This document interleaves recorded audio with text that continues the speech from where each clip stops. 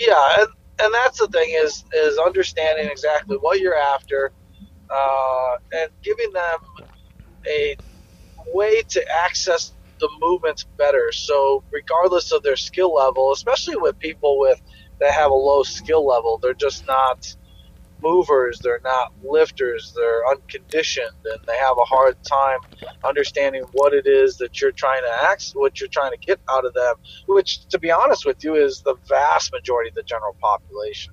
You're listening to the Restoring Human Movement podcast, where movement experts discuss the latest evidence-based practices to help you and your clients move with mastery. And now, your host, Dr. Sebastian Gonzalez. Hey guys, it's Dr. Sebastian Gonzalez, your host with the Restoring Human Movement podcast. Thanks for joining the movement with me. If this is your first time, welcome. This is the podcast where I go through, it's not technical conversation. I try to make things very, I don't want to say dumbed down either, just simple, okay? We go through complex topics with simple conversation, or at least breaking them down as we hit some more complex things. Think of it like there's two docs sitting in a bar having a beer, and they have a friend who's a CPA, listen over their shoulders, and they're like, hey, what's that mean? And you explain it, then you go on to the next thing. They're like, hey, what's that mean? And so the whole purpose of this is to get clinicians to have very clear conversation with their patients and be able to have you speak in their terms. And I do believe patients need to have a little bit of give and take on this. They need to understand like what a joint is, what a hip is, what a muscle is, what tension is. And so we go through a lot of those concepts through all these podcasts. And if you have not heard these podcasts before, circle back, like scroll down. Like I'd mention off numbers, but iTunes started taking away the, they don't want you to number your podcast anymore. So just go through and see what interests you. I tried to label the titles accordingly. Now we're going to have on Dennis today. This is Dennis Dunphy from Stick Mobility. It's an interview. And Dennis was introduced, I was introduced to Dennis via a past guest, Jesse Macado. Jesse, we talked to, he's a trainer or a strength coach that we talked about squatting. And so he went to one of Dennis's workshops with stick mobility and said, hey, he just texted me randomly. He was like, hey, you got to interview Dennis, like reach out to this guy. And I said, well, why? You know, what's the deal? Like Dennis just has, it looks like he just has another thing. Maybe he's just going to sell a system. And he's like, no, dude, like this is the shit. And so the whole point of this, which we'll go into with Dennis, by the way, the whole point of this is creating tension. Dennis will explain it as irradiation a little bit, which they do that in different types of forums. I think Strong First, they talk about radiation. FRC, they talk about irradiation. I talk about tension. But for the most part, I have the belief that people a lot of times get injured because they don't have tension through certain ranges of motion. And so with lifting, say if you're deadlifting, you use the floor to turn the floor to create tension through the floor into the hips, into the rest of the body. And then eventually the weight comes up with it. And so in this regard, Dennis has used just a simple stick, a simple tool, to create tension and help improve mobility as well as ability to resist pain-triggering movements throughout motion. I don't know if that was probably a mouthful, but the whole purpose of this is, again, the stick is an implement. And I've heard Dennis in other podcasts say that you can replace it with a PVC pipe if you want to. You can replace it with a dowel, but for the most part, using the stick in a certain way creates that aha moment, just as the person turning the floor for the first time with squatting or deadlifting has the aha moment, like, that's what pre-lift tension is. And so as we go through this interview with Dennis, we're going to cover some of the principles of how we can use implements like a stick to generate tension, which will help reduce symptoms in a lot of your clients. And also, too, we go into food. We go into good probably 15, 20 minutes of food. And so I do believe, as obviously, as you've heard my old podcast, is I believe communication and being personal with people is a big thing. And so as you'll see, Dennis is a really great communicator, and I think this is probably why the system's gone so far. It is a great system, by the way. So without any further ado, we're going to get first into the personal story, so you guys learn a little bit more about your host, me. I usually go through a little rant, or I go through something which is something I like or I hate, just so you know a little bit more about me. And then we'll get into the interview with Dennis. So here we go. Okay, so there's many nights where I leave work later than what I want to. And by the way, I do love cooking. I love cooking. And so I like cooking, though, really when I only have time to cook. So if I'm leaving the office around 7:30, 8 o'clock, I think, man, I don't have the stuff I need to cook what I want to cook, I feel like I'm going to be rushed. I don't want to do it. And so I'll go to Chipotle. And I think Chipotle should probably sponsor this podcast because I've been there so many damn times, I feel like, over the last, couple months. It's just late nights at work. And so I go into Chipotle, and I know after working restaurant service that it's the same questions over and over again, and I want to save them the time. And so I remember when I worked at a restaurant, especially with, it was a breakfast place. And so it's like, hey, I want the number one, which is going to be eggs, hash browns of some type, bacon or sausage, and some type of toast. And so you'll say, how do you want your eggs? I want over medium well. Great. Hash browns or potatoes? Hash browns. All right. Or some people, fruit cup or cottage cheese or tomato. And then you get eventually into the bacon or sausage and into what type of bread. And so it's like conversation that doesn't really need to happen beyond the first person, because if you got 4 people at a table, you kind of know what you're going to ask. In Chipotle, they have it all laid out there. And so usually I'll walk up, I want to ask them, how you doing? I'm like, oh, we're doing good. And like, so sometimes they'll answer me robotic, which I don't like. It's like I'm trying to interact with you as a person. So tell me a real thing. Second is that, so I'll go through, I'll say, look, all right, can I get a burrito to go with fajitas, brown rice, black bean, chicken, and then you get to the next station, right? And so that's all I say. I say brown rice, black bean, fajitas, chicken. And so they do the tortilla and they move on. And they say, what type of rice? And I say, brown. What type of beans? Black. What type of meat? Chicken. I can't for the life of me get through Chipotle other than one time. There's one time that I was able to do it where I'm trying to save them the conversation of saying the same darn thing every day. And so every time, if you notice you go to Chipotle, I don't know if it's part of their training system, but they make you say it a second time every time. All right, you get over into all those ones, and finally the one that they'll tend to skip though. They tend to skip the fajitas every time, so you really gotta ask for the fajitas. But anyways, Chipotle. I understand that you want to get the order right, but one of the most nuisancing things about going to Chipotle is repeating yourself over and over and over again, especially since you got that high spit guard. Maybe it's the spit guard. I don't know. All right, now onto the content. All right, everyone, welcome on Dennis Dunphy, right? Dunphy? Dunphy, yes. Dunphy. Got it. Yes. I've been known to butcher people's names, so I don't even attempt to get it right the first time. I just let them correct now. Everybody butchers my last name. That's why it's at least we have Modern Family. Their last name is Dunphy, so I'm like, yeah, just watch Modern Family. You'll find out how to pronounce my last name. What is Dunphy from, anyways? Like, what is the origin of a Dunphy name? It's Scottish. So I was and then it's Irish with Scottish ancestry. So I was adopted when I was 3. So I'm South Korean by birth. You ever notice you have to say South Korean? Nobody ever just says Korean. Yeah. It's a little odd, huh? I always say that. I catch myself saying that. I'm like, South Korean. People are like, you mean Korean? Well, yeah, I guess so. Well, I think I was talking to a buddy about, we were talking about Korea for some reason, and he said that North Korea, like, burn up all their assets, like trees. Like, you go to the DMV on one side, there's no trees. You go to South Korea, and, like, there's trees everywhere. Oh, interesting. Maybe you want to be affiliated with being a tree. See, that's why I delineate myself. That's why I gotta put that in there. Yeah, right on. Nice. Well, so I thought I would have you on today with so Jesse Macado. He's from Equinox. He was been a guest on my show, and he's a friend. And so he just texted me randomly. He's like, "Hey, you got to have Dennis on." I'm like, "Why?" And he's like, "Well, look at this." He's like, "It's the best. Do it. Like this is gonna blow up." So I thought I'd have you on to talk about some of the stick stuff. But for the most part, I played around with it a little bit this morning too. Because we do mess with tension here clinically, and I do have some questions for you, but I thought I'd let you start off with, what's the deal with stick mobility? Stick mobility, it's a system where we use a tool to help so you can gain leverage, add stability to the joints in your movement. We also bring in irradiation, so we're trying to recruit as many tissues as we can while we're moving. Then we also use a lot of isometrics. So I know isometrics isn't a big thing in the health and fitness industry, but we use isometrics extensively. And then we're looking for a ton of feedback. So for us, most of the time the body's just lacking feedback.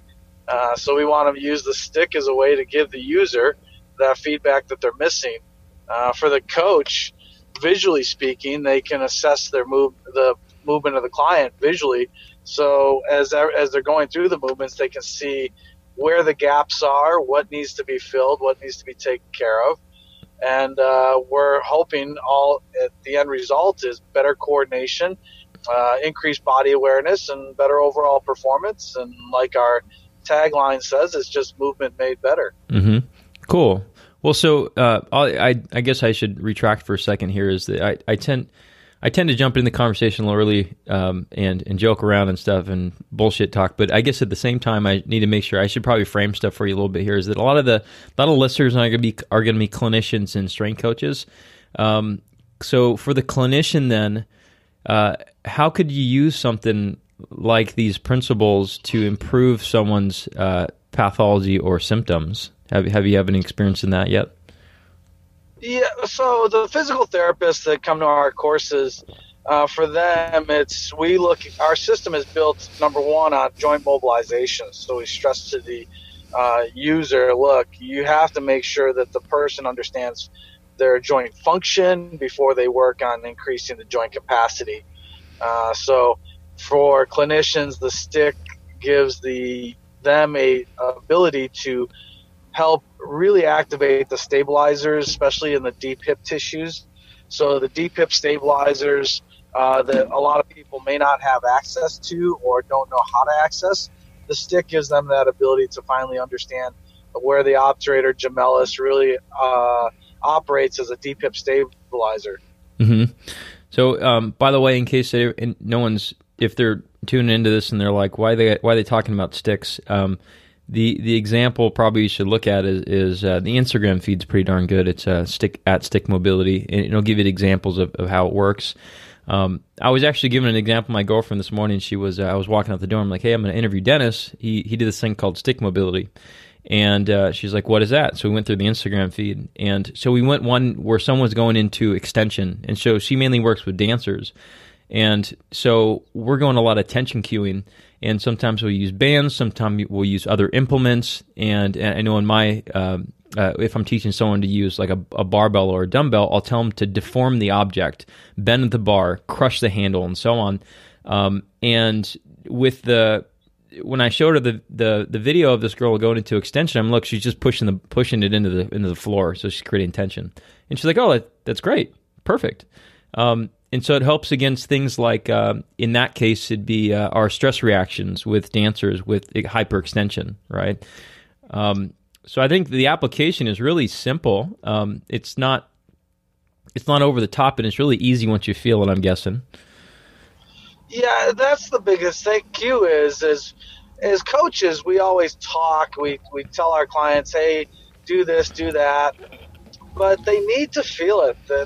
People understand things when they feel tissues activate. They go, oh, something as simple as trying to teach somebody how to create pre-lift tension, right? Mm-hmm. So when you're trying to teach somebody a deadlift and you're like, okay, engage the lats, pack the shoulders down, create that pre-lift tension. Somebody that's never experienced that or felt that, they're just staring at you like, yeah, you can keep talking, buddy, but I have no idea. So with the stick, what's awesome is you can put them into that starting position of the deadlift and say, pull apart on the stick. Like it's a 6-foot stick. Let's try to make it 6.5 feet in length. And they pull apart and you go, you feel the lats? They're like, yeah. You're like, okay, now I'm going to push down on the stick. Don't let me push down on the stick. And you start to push down on the stick and they get that reflexive tension because they're trying to prevent you from pushing down on the stick. And you're like, that's the pre-lift tension that I want you to experience before you start deadlifting. And they're like, there you go.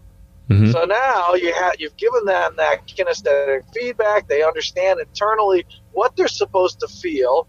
And that way, when you start to go into the deadlift, you can always just remind them if you see that they're missing a cue or something, missing something, you just go, hey, give me that pre-lift. So as we come back on here, we lost Dennis here for a second. So you're talking about, okay, set that pre-lift tension into the deadlift, and So they tend to then they have some skill sets they've built already, I'm guessing, that they can reflect back on. Yes. Yeah, and that's the thing is understanding exactly what you're after, and giving them a way to access the movements better. So regardless of their skill level, especially with people that have a low skill level, they're just not movers, they're not lifters, they're unconditioned, and they have a hard time understanding what it is that you're trying to what you're trying to get out of them, which, to be honest with you, is the vast majority of the general population. I completely agree. I think they don't know what tension feels like, and when you ask them to do something like bending the bar, like a metal bar, it doesn't equate. It doesn't, because they can't physically bend the bar, But I think you have a great use of external cues. I think it's spot on, and it's a really easy thing. I do have a question though, because I was playing around with it this morning, and so I was basically doing a hinge, and I took a stick into one hand. I took a dowel in this case.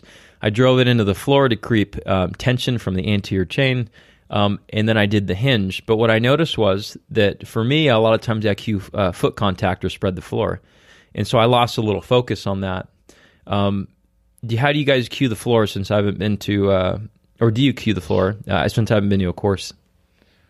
Yeah, I cue the floor where it's just corkscrewing, pull the floor apart, toes away from each other, drive the heels in slightly towards each other, pull that floor apart, get the outer hip line activated. But we also use where you can also, instead of just pushing the stick into the floor, we can use the base of a wall. That helps also. Mm-hmm. So you place the sticks at the base of the wall behind you, push backwards, and then that'll help maintain better foot connection also. Nice. So you're just playing with vectors yes. to get the best end result. Yes, exactly. Whatever the best end result is, use that vector.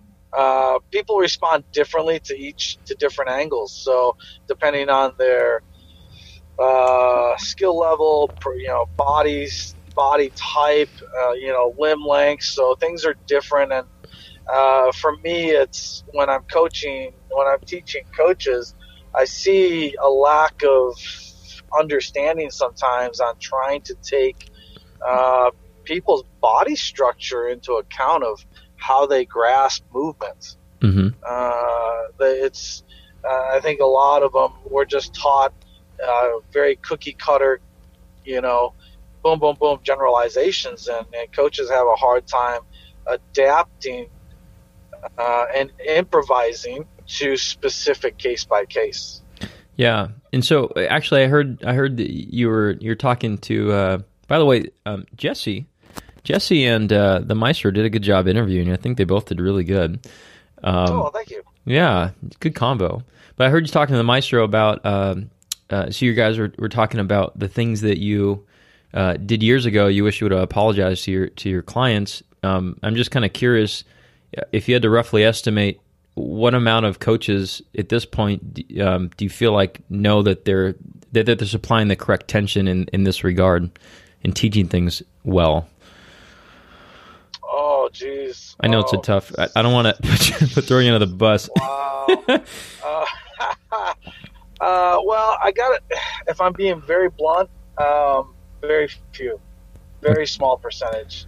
I mean, I look at it as if I would entrust you to train my spouse or my parents, I think that's the highest compliment you can pay to a trainer or a coach. So for me, I got to be honest with you, it's probably maybe a couple dozen people off the top of my head, you know. But and I'm saying just like, yeah, I would just say probably 10%, 5%. Yeah.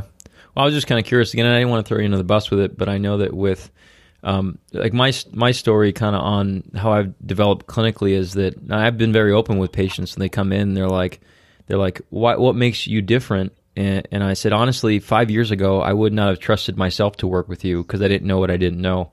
And then I started learning stuff, and I'm still learning now. And I feel like tension is something that came on very late for me in using that as a way to offload people's symptomatic pathology or symptomatic structures or whatever it might be. And until you feel it, and I've had interns come in, and until you feel it, like, oh, turning the floor, huh? That's what it's supposed to feel like, and your application of using a stick or another implement, another point of contact to develop tension is just another feel. And when they feel it, all of a sudden it's a mind-blowing experience. Yeah, very true. And that's the best thing about it is the simplicity of the approach to me is what is the best part about it. It's such as we try to make it as simple as possible, and we see that because of the level of coaches that we're instructing and teaching, especially when it comes to big box gyms. The level of education isn't there. And I mean, we're all guilty of it when we first entered the industry. So, I mean, it's just trying to get them to understand as simply as possible. Here's how you're going to access these tissues for this person. Mm-hmm. Yeah. So, I think it's a great application for it. It's simple. It kind of reminds me of, like I always tell people that as they're, other than like resistance training or lifting weights or what they like to do in the gym, I tell them to go do something that is like reactionary, like catching butterflies or, like throwing, like even throwing something like a tomahawk. If it's heavy enough, you have to create tension or else you're going to hurt yourself. So, I feel like yours is a controlled way of exposing people to that. What's kind of funny is, like, you just brought up, like, catching butterflies and throwing tomahawks. What I think is funny is when you suggest that to people, they kind of look at you like, really? Yeah. And I think that's sad because I'm like, yeah, why would you not? It's just, it's different, it's fun, it's movement. Just do something that you're not used to doing, right? Mm-hmm. I mean, just change something in your life that you're not used to doing. I had a client once, and I was like, hey, next time you're out on a hike, climb a tree or hold on to a branch. And he literally said, I can do that. And I'm like, yeah, you can do that. Why can't? I'm like, you have two hands. I'm like, your arms work perfectly fine. He's like, oh. I'm like, there's not going to be a park ranger there giving you a ticket. I'm like, you're not going to get arrested. It's a tree. He's like, oh, okay. I'm like, this is what we were designed to do, folks. I'm like, move. Don't just hike on the trail. If you see a branch that's going to be sturdy, hang from it for a few minutes, enjoy yourself, have fun. Yeah. Be a kid again. That's kind of like, that's like tree molestation though, or so. On Earth Day, I think they're exempt from that. You can't touch a tree. You can only hug it. Oh, is that right? Exactly. That's funny. Yeah, but I do agree though. I've told people before that so they're struggling to find something for like I want to do them to do an isometric shoulder press, right? And they're like, well, I want something that's also really gonna challenge me exertionally. And I'm like, put your car in neutral and push it, And they're like, no, really, what do I do? And I'm like, I said push a car. I'm not joking. Go push your car. And I'm like, you can put the e-brake on. I don't care if you move the car. Just create some tension against the car, Right. So, right. Yeah. But the small exposure or movement, I think, is a big thing too. Like, this is why I migrate towards at least some type of reactional thing. Like, so I play baseball, and so I don't know where each pitch is going, and I'll have to lean out a little bit. One might be high, one might be low, and so the variability, at least, I'm only getting like 5 to 10 hacks of each probably range if I'm doing a big day of hitting. Even catching balls, it's you're reacting to an external thing. You're not thinking much of it, but you have these small doses of variability. Mm-hmm. Yes. I mean, if the ball takes an odd hop, you have to be able to react to that. You have to be able to change that position of your body to react to that. Yeah. So simple. Baseball is one of those sports that really demands that. So it's a tough sport to play, much tougher than most people think, and it's awesome when you see somebody play it at a high level. Mm-hmm. I remember the first time I ever saw, when I was in high school and we were playing in a church league, and one of the guys on the other team had played minor league baseball, and man, to see him play, I was like, You gotta be kidding me. That was the moment where I said, I will never yell, "You suck" to anyone that makes a professional league. I mean, I'm like, no one sucks when they hit that elite level.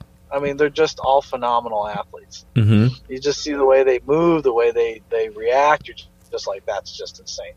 You know, you see a line drive that you're like, oh, that's a base hit, and the guy just elevates, snags it out of the air, and you're like, what just happened? You're like, holy crap! You're just amazed. You don't ever think about how you can improve their tension? Right? Yeah. So, question back onto the stick stuff is, as I was playing with it, I started thinking about, as I started playing with it, I started scrolling through your Instagram. I didn't see anyone with a weight in their hand at the same time. Is that something that people do, or? We can, but for the most part, what we're looking for is we use irradiation, so we're talking about different percentages of tension. Mm-hmm. So if we're doing typically when we're stretching, we're asking people to say, okay, give me about 30 to 40% of your overall perceived exertion. So, you know, and for people, they have to play around with that. They have to figure out what is my 30%, right? Nobody really knows until they practice and play around with it enough. And that's always on an escalating scale, right? So as a person gets stronger, their 30% effort a year down the road is different than their 30% effort today. Mm-hmm. So, but if we get into what we call priming, where we're like bench pressing, for example, or squatting, we'll ask for about 50% tension. We don't want to completely exhaust the tissues, but we want to create that coordination, that linkage between the brain and all the tissues involved in the movement. So we'll ask for about 50% perceived exertion. If we want to go above the 60% range, then we're getting into just pure strength training. So force is the language of the cells. The body doesn't doesn't care about external load as far as the amount of force production you're asking for. So we can ask somebody, we can get them into the Dunphy squat or the bench press and go, give me 100% all out, balls to the wall, max effort. And after they're done, we're like, there's your 1 rep max. It's just not externally loaded. And it's amazing when you see how exhausted they are. They're like, wow, that was hard. And you're like, yeah, it's challenging. So our perfect set, what we do when we set up is, number one, we tell them what body position we want them to be in first. Then we use the clock system to tell them where to place the sticks, so they know what angles we want the sticks at. And then then the third thing that we do is we're going to give them the perceived rate of exertion. So we're going to say, hey, we're going to do this drill at 30%. Mm-hmm. What at what point you said you do them isometrically or just like positional holds? Is that an entry level, or do you scale them out of that quickly, or do you hit different isometric positions before you start moving? Or yeah, so we'll figure out, okay, we'll say here's our range of motion that we're trying to access, that we're trying to coordinate. So we'll say, okay, we have about 150 degrees range of motion here that we're trying to coordinate.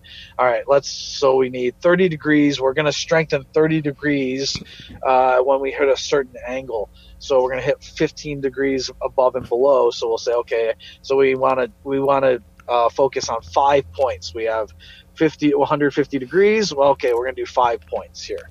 And then so we'll have them hold it statically. Depending on the length, we can do 6 to 10 seconds. If we're priming, we'll say, okay, give me about 50% perceived exertion for 6 seconds, and we're going to hit 5 different angles. Mm-hmm. Once we've done that, then we'll actually have them anchor the sticks into an anchor point, about 50% perceived exertion, and then we'll have them move through the whole movement, maintaining that tension as they move through the whole movement. Mm-hmm. Then we'll put the stick down, we'll give them the appropriate amount of rest, and we'll say, okay, now let's go under the actual external load or the open chain movement. Here you go. Got it. So in that last part, the stick is fixed. They're moving about a fixed stick. Yes, exactly. So whether the anchor point is above them, to the side in a wall, or on the floor, we're trying to figure out, okay, do we want the posterior chain activated more? Then if we want that, we'll push up into the ceiling above us. If we're trying to get the lateral lines, anti-rotational tissues, okay, boom, here's your oblique slings. Let's push into the wall, let's push down at an angle or up at an angle. And then if we want just a deep front line, then boom, here we go. We're pushing straight down into the floor in front of you. So I notice you're not saying muscles. You're saying lines of tension. Does that sound right? Yeah, because tissue. We just say tissues here. It's for fans of Dr. Andreo Spina. For FRC, I love his approach and the fact that here's a clinician and he doesn't get all, well, we're going to hit this muscle, and this muscle. He goes, see this arm? It's not working well. We're going to make this work well. Mm-hmm. Cool. And for me, I've always had that view, because your clients, when you say, well, we're going to hit this muscle, they just stare at you like, okay, that's nice. They're like, so a scientific name. Okay, can we move on now? So it's just, for me, when he said that, it was very relatable to me. I'm like, oh, thank goodness. I'm like, so it's just here. This part of your body's not working. This right here, and you point at it or whatever, and you go, this is what the area we're going to focus on. We want better connection here, so let's get after it. No, dig it. I was just curious the reasoning. I'm down with the idea. I try not to do muscles and structural things. I think people get hung up on the idea that part of their body is broken and not going to work again. So I'm on board. I was just kind of curious. Another question is, so I have young clinicians come in and they want to shadow, and I think one of the common questions that I often get from them is, how do I put this all together, and how do I use certain things with certain people and not this thing with other types of cases? Do you have something that you like to assess for clinical application, or is it just an overall, like, these are the things that people should be able to attain with full control? Yeah, we do the this is what people should be able to attain with full control. Mm-hmm. We leave everything up to the clinician because they know the patient. So we'll just say, hey, if here's a guide, this is just the basic guidelines. Once you understand the principles, and that for us is the biggest thing that we want to get through to the coaches and clinicians, is here, this is our set of principles. These are the ideologies. Grasp these first, and once you grasp these, then you can figure out, oh, okay, this is how I'm going to apply it in this situation. Mm-hmm. And what people get caught up on when they learn methods is they're just trying to learn the method, or they're just trying to learn the tasks or the exercises. And I get that all the time from coaches. They're like, well, do you have a video library? I'm like, okay, do you understand the whole 2 days of what you just went through? No. Then yes, we have a video library, but you need to master what you just learned in the last 2 days before you start expounding upon what you just went through. So we're giving you the basics of what we feel every coach or practitioner should have at their disposal. So master these, learn these, because we know that on a 2-day course, you're really only going to really lock down about 3 to 6 big things, mm-hmm. right? So master those things. Be really great at those 3 to 6 things. Then start to add another part, and really understand the ideologies and the principles. Once you get that, then you'll really start to grow as a coach and a practitioner. Mm-hmm.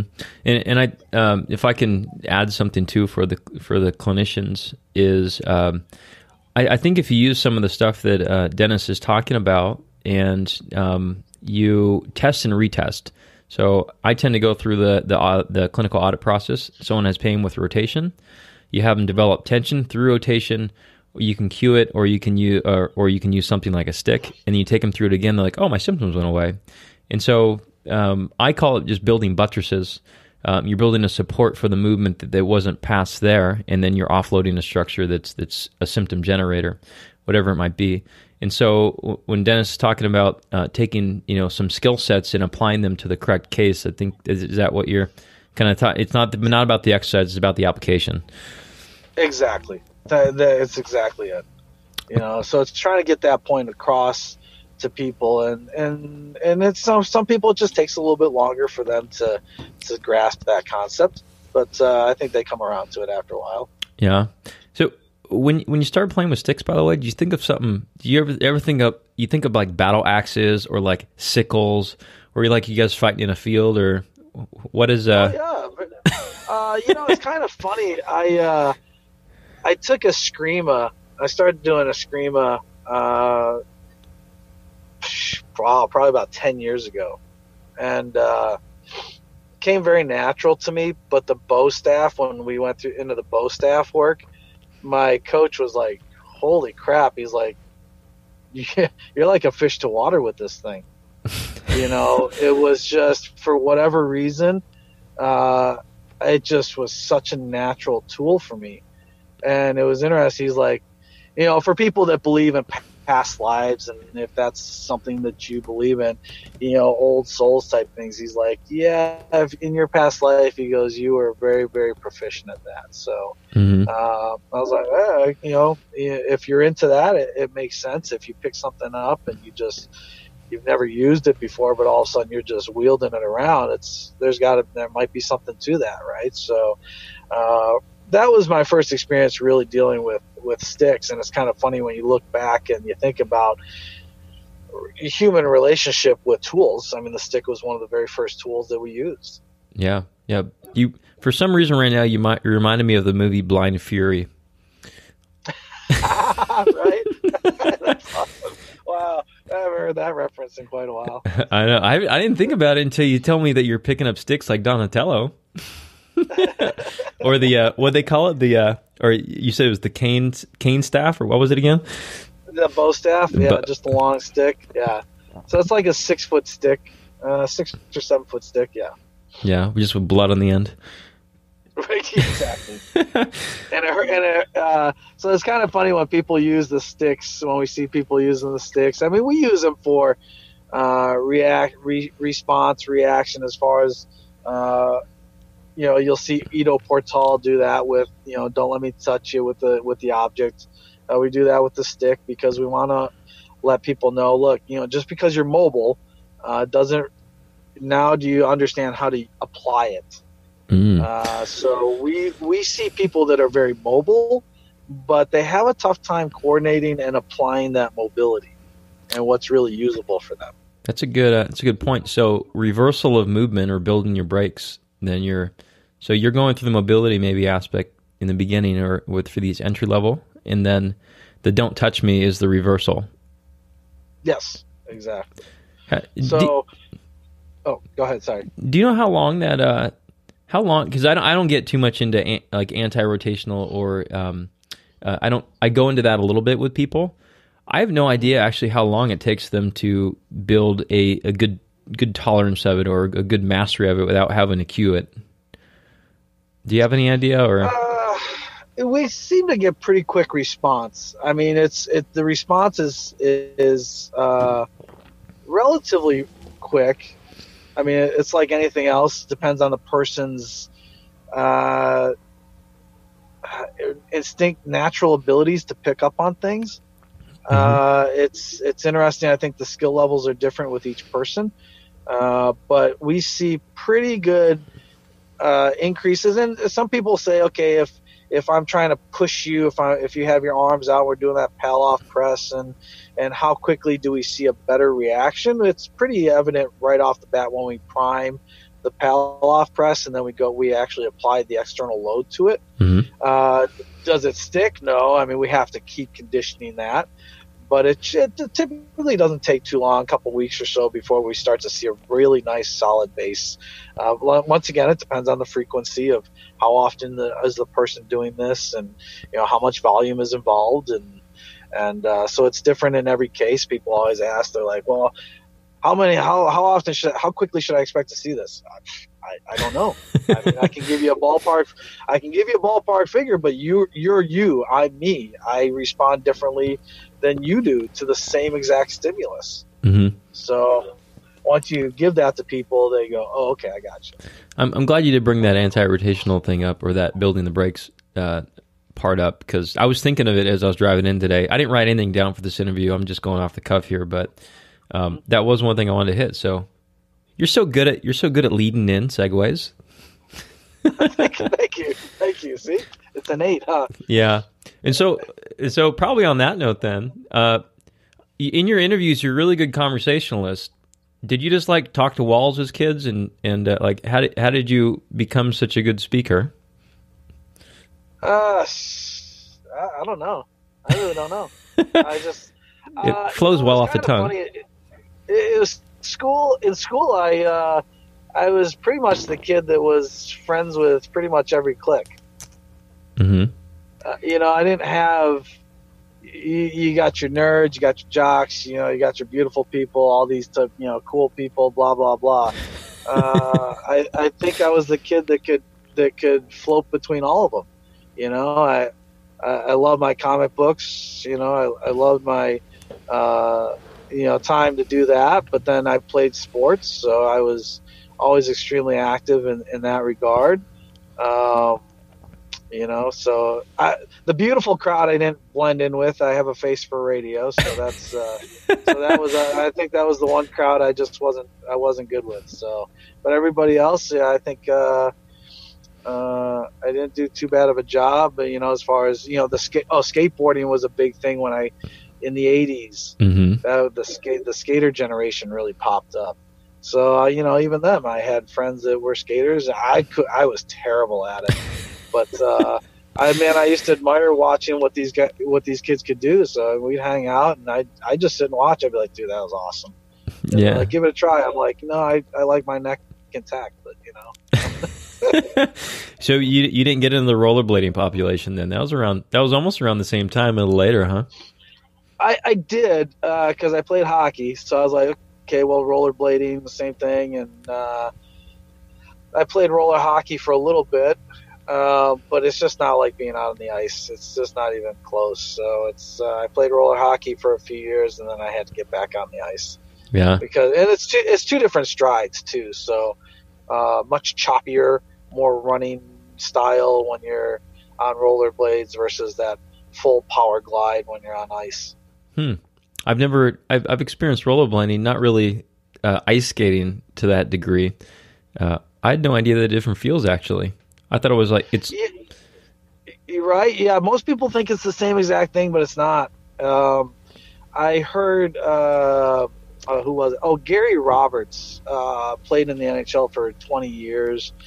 He's actually a performance coach up in Toronto. Works with a ton of elite level NHL players now, and he talked to me. I was talking to him the one time, and we talked about the difference between rollerblades and ice skates, and he goes, I thought I would go to rollerblading in the off season because it would help me stay conditioned for between hockey seasons. He goes, it actually kind of screwed up my stride. Yeah. He goes, because it's a different stride. So he's like, I only played for a couple years, and he goes, and then I stopped because it was messing up my stride.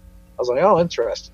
Yeah, I'd believe that. I thought the same thing actually with since I still play baseball on a weekly basis with softball and golf. Like people are like, oh, you play baseball, you should be good at the other two. And I'm like, I played softball mid-season, it screws me up. And golf, I feel like I'm just shanking balls everywhere, and it's frustrating on both fronts. It's like there's no point. Yeah, I mean, but the difference between baseball and softball is, to the average person, obviously they think it looks the same, but your timing is completely different. The angle of your swing is completely different, so it's to the average user, to the average person, they're like, yeah, it's the same thing. You're like, no, there's a lot of different subtleties there that make it vastly different. Yeah. What do you want to do when you were a kid? Did you want to be a coach, or do you want to do something else? I wanted to own a restaurant. Did you really? Yeah, I grew up well, my first real job was in a restaurant. So I worked about 10 plus years in the restaurant industry. And as far as back as I can remember, I've always cooked. I've always been in the kitchen. And I mean, as anybody can tell from my physique, I love to eat. So I do not deny myself food. So for me, it's art for a lot of people. It's So that's always one of my top goals. I got into the industry because I kind of got. I looked at the fitness industry. I'd been active for so long and playing sports, and I was just like, I worked at a bank for almost 4 years, and just miserable, just absolutely miserable. Mm-hmm. And so when I moved out to California, I was like, you know what? I love working out. I love health and fitness. If you have a passion for it and you love it, it's never work. So I had a friend of mine who was a fitness manager at a local 24-hour, and he's like, well, he goes, I can bring you on. So that was my first step. And I said, okay, let's do this. Mm-hmm. And yeah, if you would have told me 20 years ago that I'd be doing this today, I would have been like, okay, sure, whatever. You know, I mean, I was in my mid 20s. I was like, well, let's see where this goes. And, 3 or 4 years in, I was like, okay, this is a career thing. Mm-hmm. Like that was the point where I went, okay, this is a career thing. Like this is something I'm going to do for the next foreseeable, 30, 40 years. So you don't see yourself starting a taco truck after this and just getting like a roach coach? I do actually soon. I mean, not soon, but I do. My wife and I talk about it. I love the fact that the food truck industry the food truck thing became a big thing. It makes sense business wise, right? Much less liability than a brick and mortar. Right. The cost differential is massively beneficial. So when it started coming around, I was like, wow. I was like, makes sense. And then I think in maybe when I'm 70, 80 years of age, I'll finally decide to do it. Yeah, I'm sure it'll be shish kebabs. It's just something on a stick. No, my mac and cheese is legendary, I've been told. Oh, that's my piece de resistance, so to speak. That's high expectation, since there's a lot of mac and cheese competition around right now. There is, and it's kind of funny because the people that have had my mac and cheese, they go to restaurants and stuff, and they always come back. They say, no, it's not even close. So do these people then? Actually, do you ever go to a restaurant and get mac and cheese anymore because yours is better? It makes sense. No, I don't even touch it. I go. I go yearly to we go to Vegas with some of our grad school friends, and these guys just love to go to high-end steak restaurants. And so every year I'm like, dude, I don't want to pay $130 for a steak. It doesn't taste that good. And so they're like, could you do better? I'm like, yeah, I could do better. And so I've been cooking steaks, and just this last December, someone compared my steak to a $400 steak that they've had in New York, and I was like, oh, good. There's no reason to go to a steak restaurant again.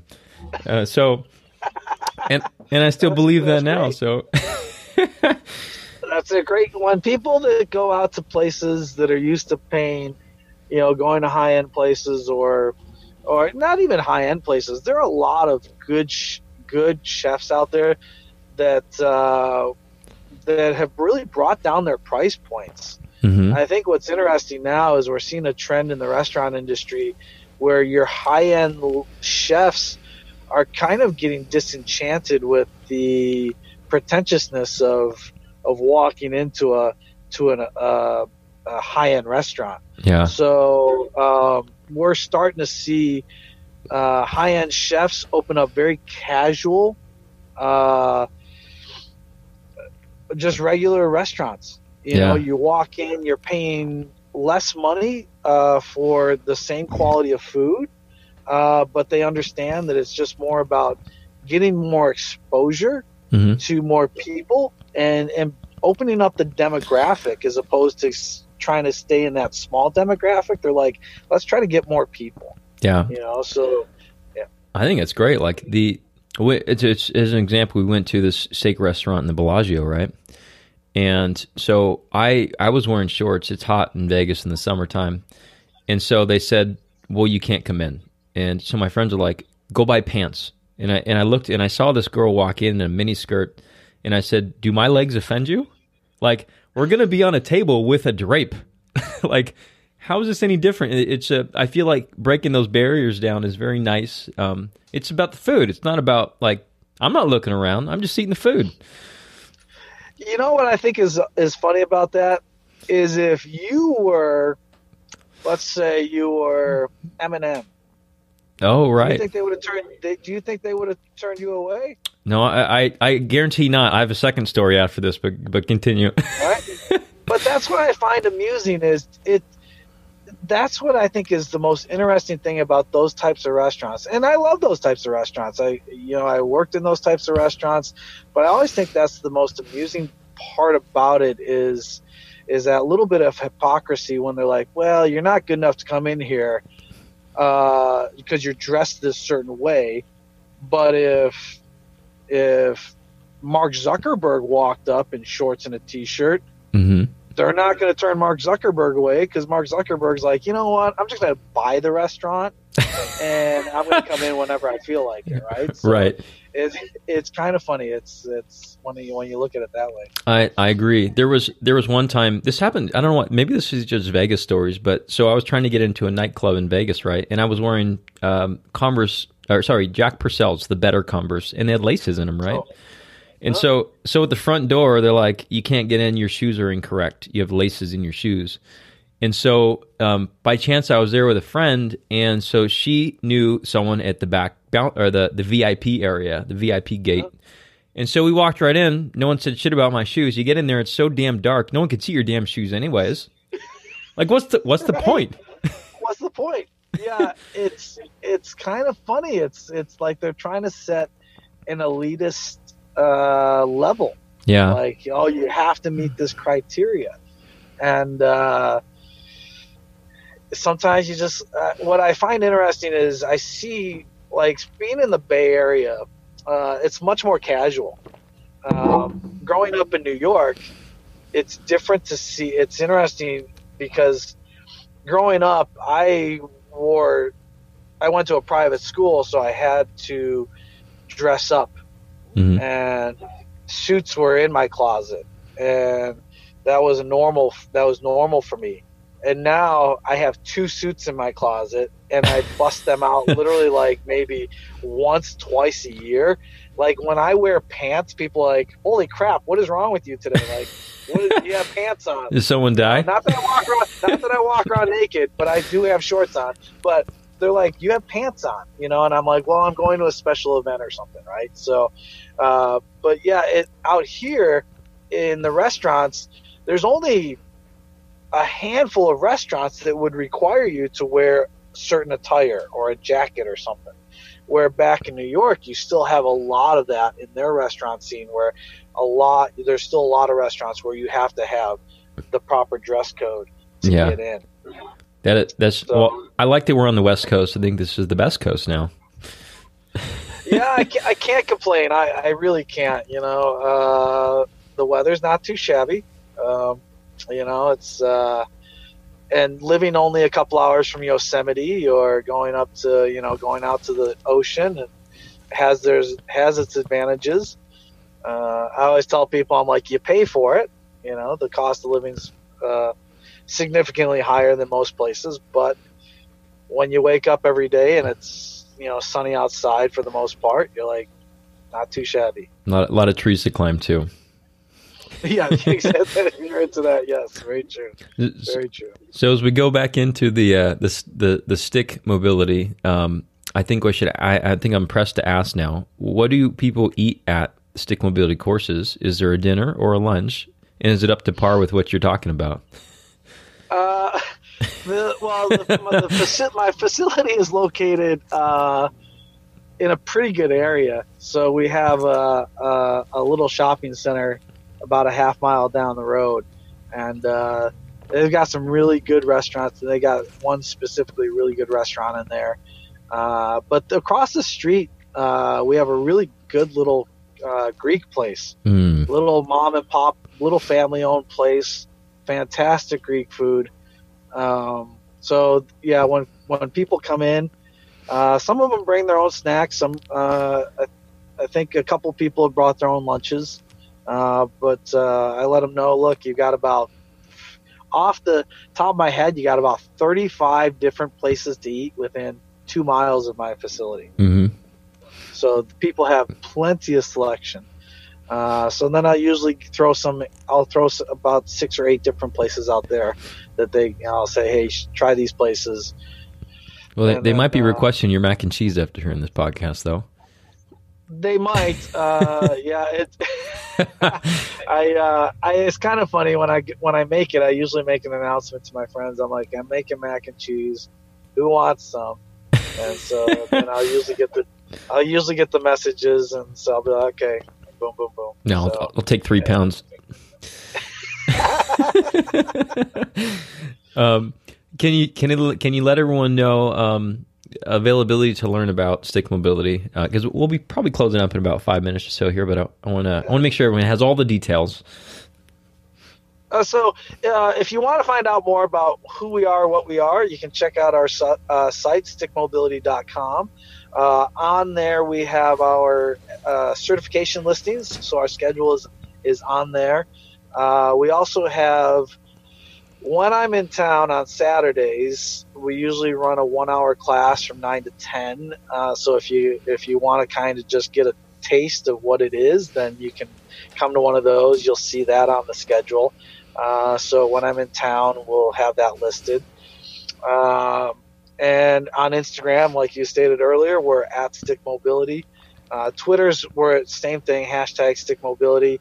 We don't really use Twitter as much as we use Instagram. Is by far our biggest platform. Yeah. And Facebook is just Stick Mobility. Okay. So, what does everyone know? What's one last thing everyone needs to know about you? Oh, specifically. They gotta like you to attend the course. So we gotta sell you. Well, I'm pretty blunt. I will say some things that some people disagree with, and that's fine. That's what makes us human. I tell people at the beginning of the course, I say, look, we're going to bring a different a perspective that probably hasn't been given to you before. So come in with an open mind. I think you're going to be blown away by what you experience. We've heard that overwhelmingly from people. They're like, wow, this is way more in depth and way more mind opening than I ever expected. And it definitely expect to be exhausted. Mm-hmm. And it is really taxing. And I do apologize beforehand to people. When we start, I say, look, by the end of tomorrow, after the end of the 16 hours, you're going to be exhausted, mm-hmm. And it's because unfortunately we only have 2 days to pack a lot of information in, and most of the course is hands-on. So it's about 85% hands-on. So it's going to be physically and pretty draining. Well, good. Well, I think it's fair to say that there's probably no pants, shoe, dress code there that you're going to require. And typically shoes off too. Oh, okay. So yeah, so we want the feet in touch with the ground. We're very much, starts from the feet up. So when people come in, we tell them, hey, shoes and socks off. Let's get those feet back on the floor and let's get them working again. Well, I'm glad we talked about dining etiquette because it came full circle. Right, exactly. We're right on. Well, thanks so much for being on. I'll put some links in the show notes for everybody if you're looking for direct links. And yeah, I think that's about it. Thanks for being on. Well, thank you for having me. I appreciate it. This was fun. I enjoyed it. It was a good time. Yeah. Appreciate it. All right, cool. Thanks so much, Dennis, for being on. I had a great conversation with you. I want to meet you in person. I have not yet, just so everyone knows. He is going to be, let's see, when is this podcast going to release? We're going to be into July. So there is some workshops coming up, and I did see that it's going to be too late. There's the IDEA convention in Anaheim in June, which I'm going to see if I can go meet him at. But there is some Southern California workshops that just check it out on the website, Stick Mobility, and you'll see where you can go ahead and meet him. So the show notes you can find on p2sportscare.com. That's P, the letter, 2, the number, sports is plural, care.com. We have a search function. In the past, I used to say numbers for the podcast, but iTunes really doesn't allow numbering systems anymore. They don't want you to number your podcast. So just he's the only Dennis that I've interviewed. So type up Stick Mobility, 2 words, or type up Dennis, Dunphy. I don't know if he can spell because I couldn't either. But for the most part, check him out. He's got some great information, and I can tell you from experience of working with people with developing tension through movements, it's very helpful, very helpful. And I've gone through days at the clinic where majority of the people, I don't mean this as you don't have to touch your patients, but I really don't always have to touch my patients. Sometimes you change the environment or change the implement, and it helps buttress and improve tension to offload a structure that they're in there concerned about, such as a disc or a knee cartilage or a tendon that is just screaming out in pain. And so learning how to cue tension with your patients and your clients is going to be very helpful. I use tension cueing on a daily basis, and until you feel it, you don't quite understand it. So, as always, leave people better than how you found them. And if you're dating an Eagle Scout, I'll talk to you guys next week.